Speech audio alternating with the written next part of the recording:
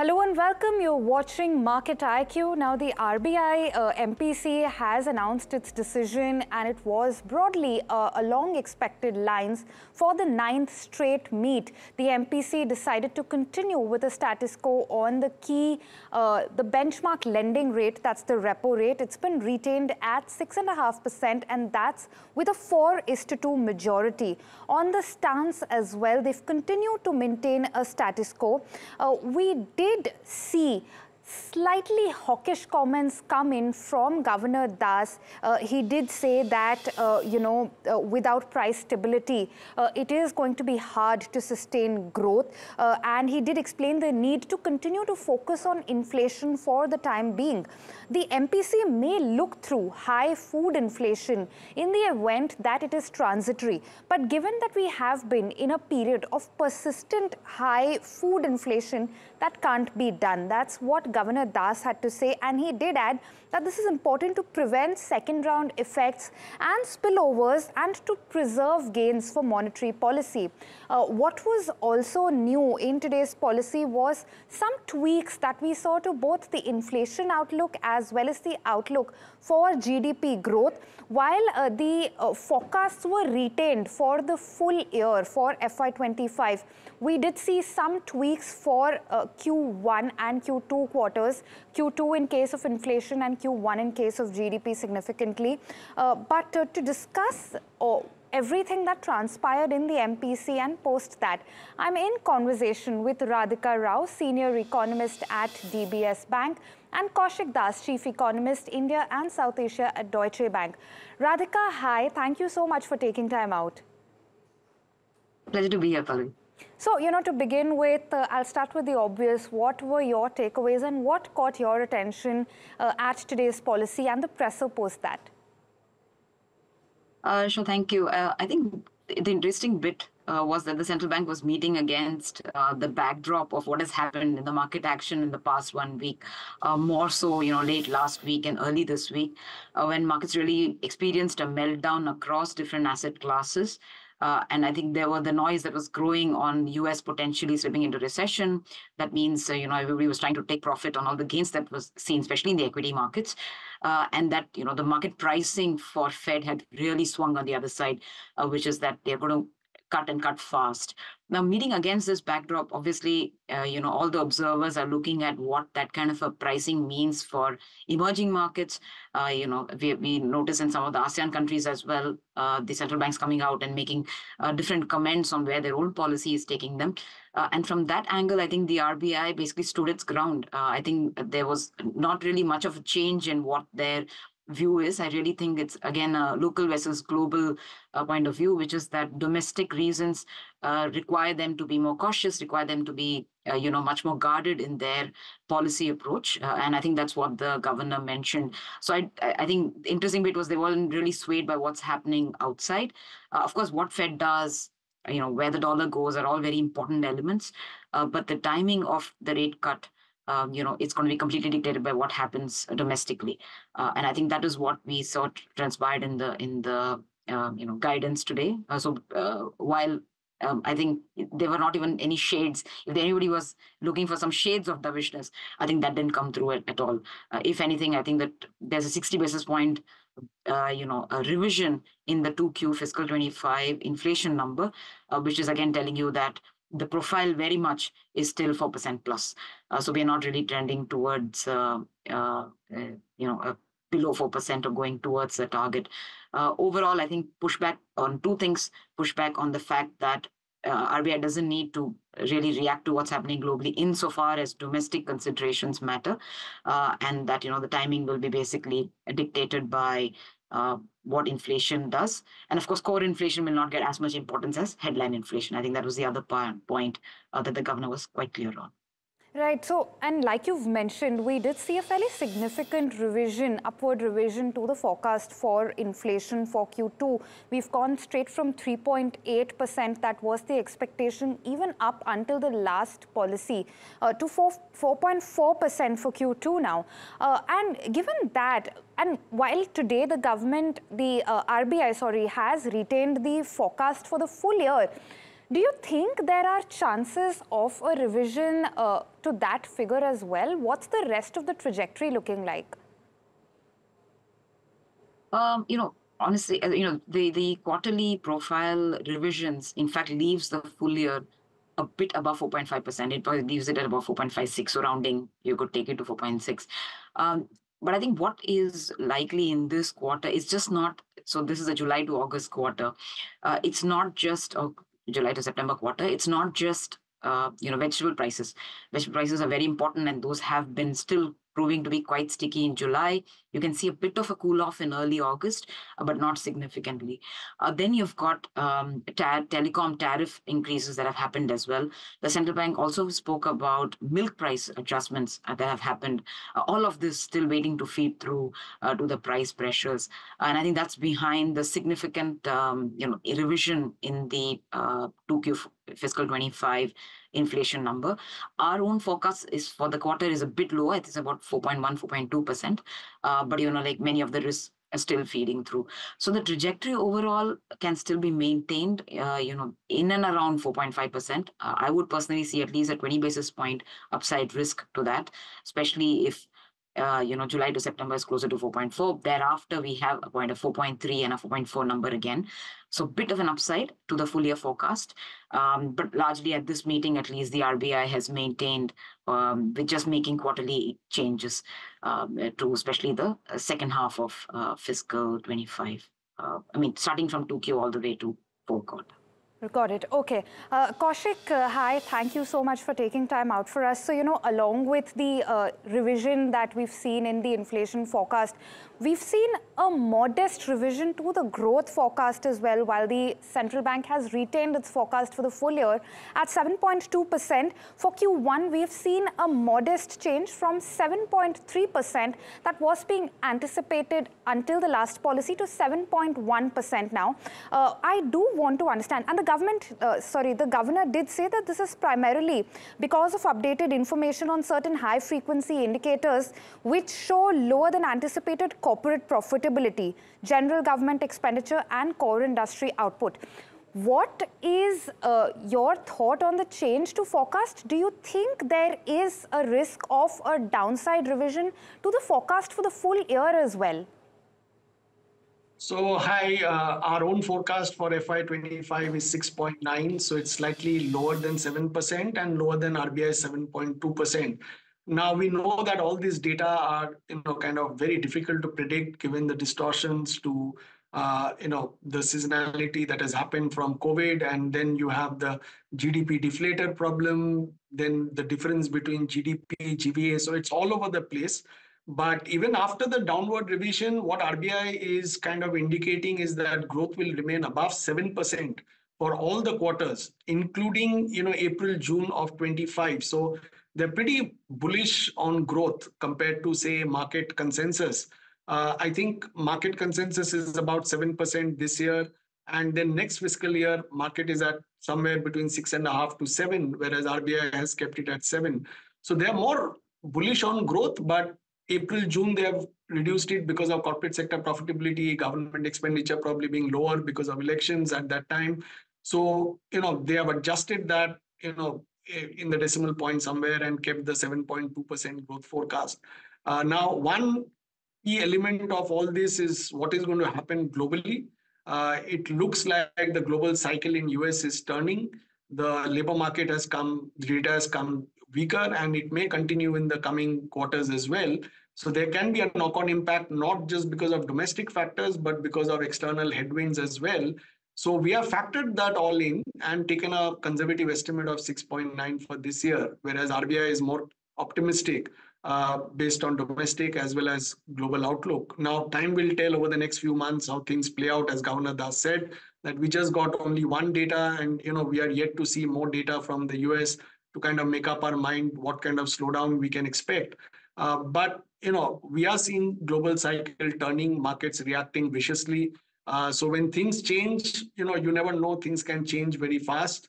And, global cycles normally tend to be synchronized, maybe a few 1 quarter lag here and there or 2 quarters, but we'll see how that goes. Okay, so Radhika, coming back to you now, we, like Kaushik too mentioned, we are seeing a turn in the global cycle, weaker than expected data coming in from the US. Even as recently as a few minutes back, right, Governor Das did reaffirm that global trade's holding up. The latest estimates coming in from international agencies are looking at better global trade conditions. But what are you making out of it at this stage? Is it still a wait and watch mode, or are we clearly seeing some downside risks to India's merchandise trade and possibly maybe even services? Yeah, certainly. I mean, we do observe that our goods trade composition has changed, right? It's been undergoing a change at least for the past 2-3 years. You're seeing much more manufactured products making up the export basket rather than just the labor-intensive ones. You've seen electronics shipments, for example, is still quite small, but the share is growing. Then you've got, of course, the usual, ones that are in the top, which is the project goods, engineering goods, and so on and so forth. So the portion to our mind, including petroleum products. So in our mind, that composition is very favorable. It makes our exports performance much more durable. So that is one thing. And the other thing is, of course, services exports have been doing very well, again, for the past 2-3 years. But if you would just talk about the software part of our exports, those are certainly much more beholden to what happens globally. 60%, 65% of our shipments go to our, on the services side, is beholden to US and Canada for that matter. So, of course, growth there, if it slows down, our base case is not for a recession. Our base case is still that it's going to be slower growth for sure. The Fed is surely prepping for rate cuts, but does it need emergency rate cuts? Unlikely. Does it need to, cut fast and cut furious? Unlikely. So we are still in the camp, regardless of the volatility that you saw, that US is certainly on a slower path, or rather than a slowdown, but not recession. So coming back to our own service exports, certainly if US growth is going to be slower, you're going to see a fallback. It's going to be impact on our own service exports as well. Net, I would think that what we are seeing from the region as well is that countries that are which have electronic shipments, semiconductor-related components, there is a bit of stickiness. They're doing relatively well. But countries which don't have that as a major export basket and they're more commodity exporters, actually they're experiencing a bit of a slowdown. So from India's point of view, I would think the exports performance should still hold up. Commodity prices are weaker, so that's helping our own mix. But on the year, we're going to see still about 18 to 20 billion monthly trade deficit, which might see our own current account, for example, slip into a slightly wider deficit than we saw last year. Which was at about 0.7, 0.8% of GDP. We have about more than 1% of GDP current account deficit going into fiscal 25. Not very big when you see, when you put history into perspective, especially 2013, 2014, but still a slight negative. So to answer your question, yes, I think our goods and as well as services exports are in some ways beholden to what happens to global trade. But depending on the composition, some parts will do better, some not. So we are expecting a slight deterioration in the current account balance for the full year.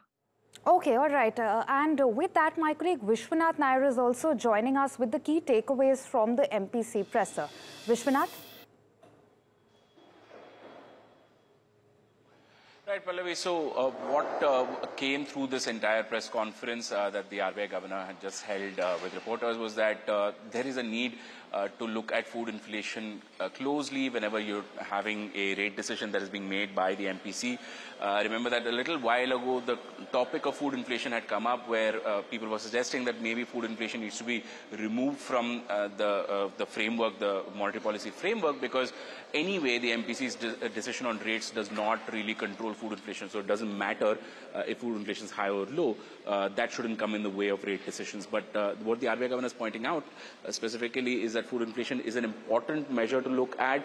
It is also one of those points which really truly affect the average household in India, and therefore their expectations of inflations are sort of moving according to how food inflation evolves over time.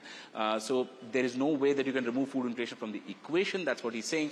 But maybe the 46% weightage that it has in the entire CPI basket, that not entirely sure whether there will be a review or not. There's a process on, so we will see what comes out of that.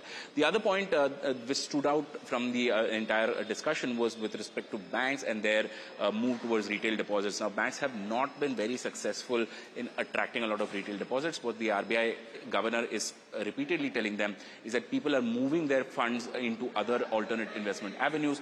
Banks need to sit down and come up with innovative ways to attract these deposits to ensure that they leverage their large branch network and attract these retail depositors to come into the banking system.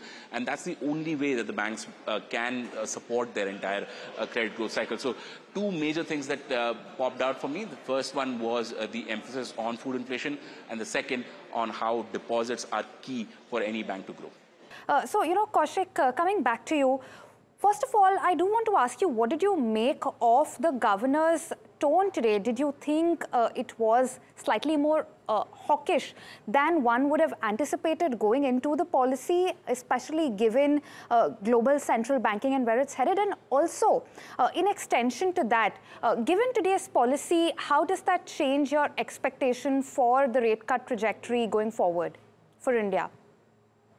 Yeah, so a couple of points. I would say on the margin, the tone was a bit hawkish because the insistence on inflation and bringing it down to 4%, all that remained. And the debate about whether we should target core or headline, RBI governor made it very clear that RBI would be kind of continuing to look at headline inflation, because for normal people, what matters is food inflation, and food inflation feeds into inflation expectations. So when you have a mandate of targeting headline inflation, and if it is driven by food, so be it, but you have to keep on doing it, otherwise you might lose credibility. So that point was made very in a hawkish manner. And if you see what they're saying about the inflation forecasts, it's looking like it's going to stay at 4.4% even in April, June of next year. So the inflation forecast is not showing 4% anywhere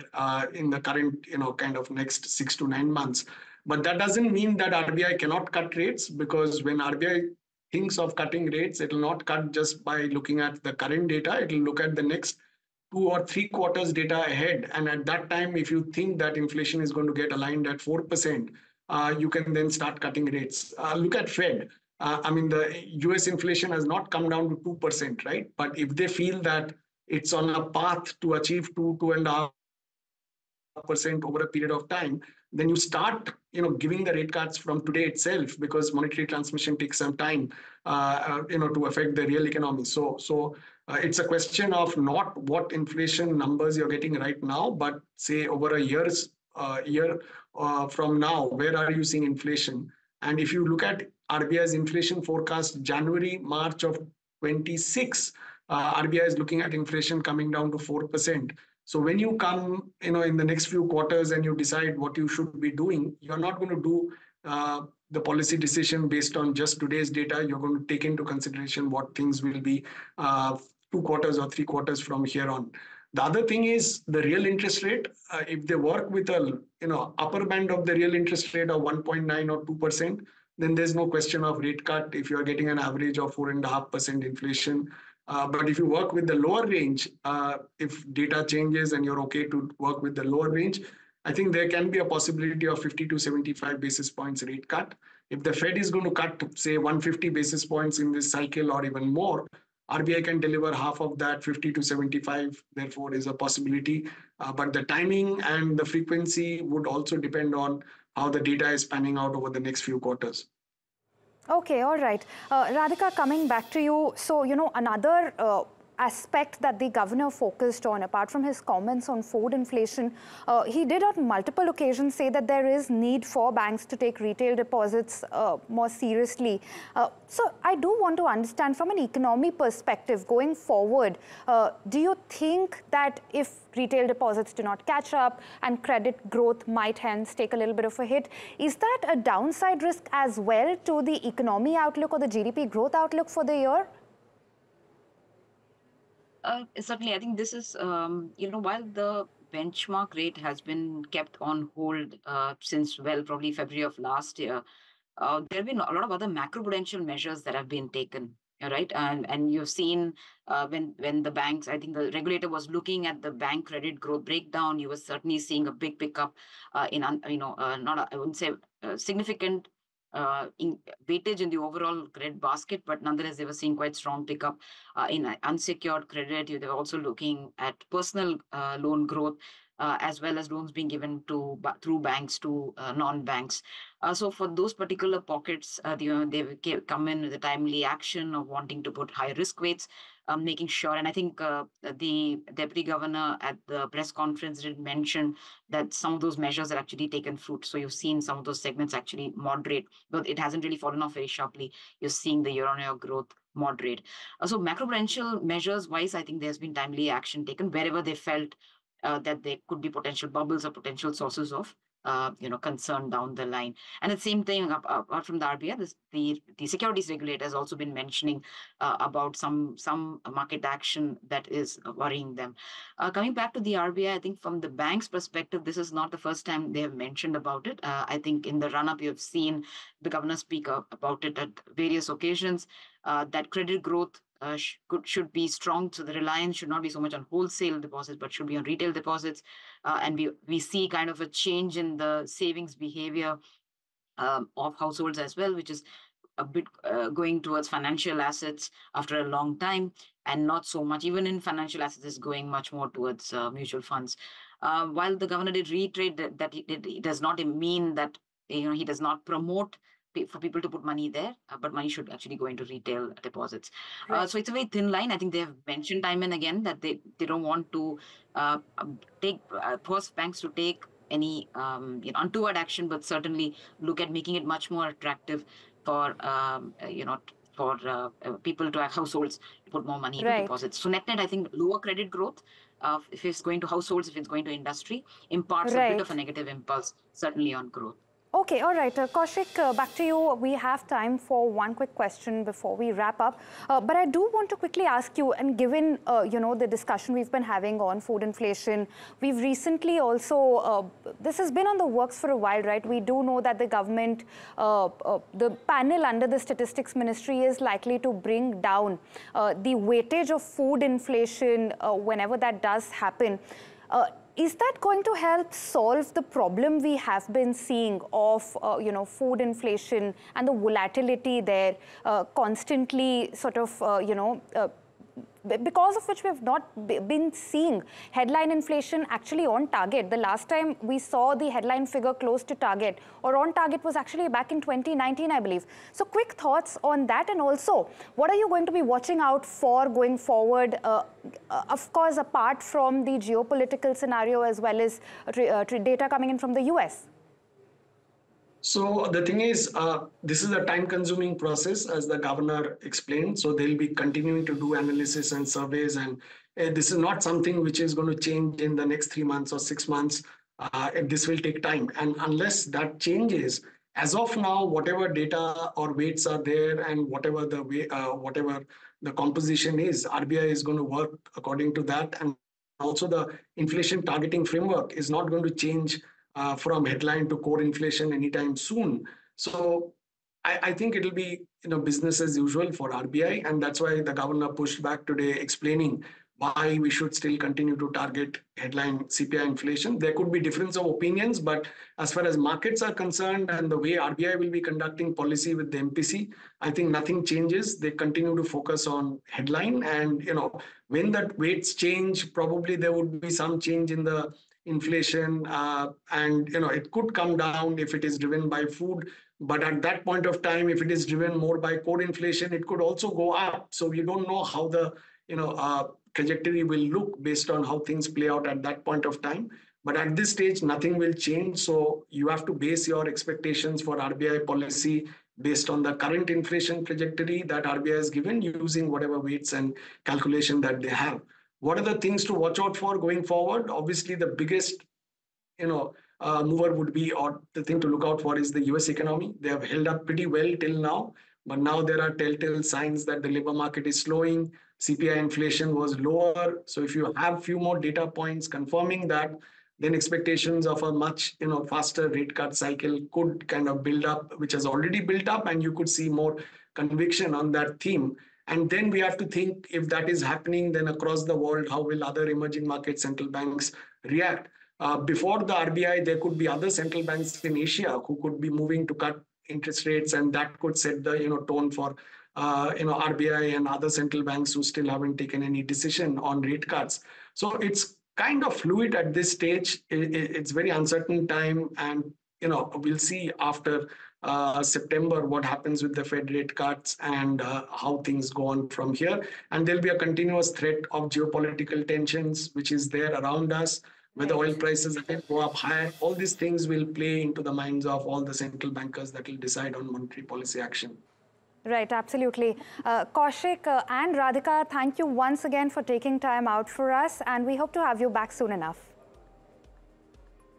Thank you for watching NDTV Profit. Stay tuned. We have a lot more coming up.